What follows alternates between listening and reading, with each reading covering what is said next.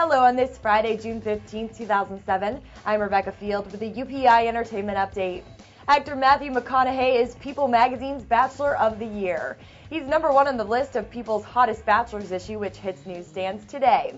In the issue, the actor is photographed working out shirtless on the beach. Other bachelors who made the list are Zach Braff, Justin Timberlake, and Ludacris, just to name a few. And singer Kelly Clarkson's upcoming tour is being pushed back. Her rep says the summer concert series is being shelved for now while she and her team, quote, reevaluate the show's size and scope. People Magazine reports ticket holders can get refunds and will be kept up to date as to when the new shows are rescheduled. The newly scheduled concerts will reportedly take place in smaller venues than originally planned. And actress Angelina Jolie is proving that you don't have to spend a lot to look chic. Access Hollywood reports the actress wore a $26 dress to the New York premiere of her new film, A Mighty Heart.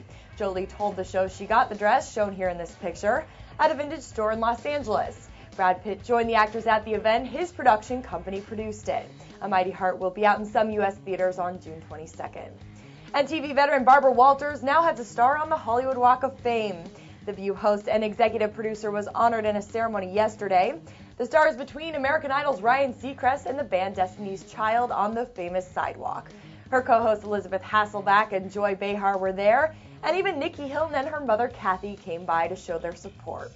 And actor Zachary Quinto from the NBC series Heroes will be back next season.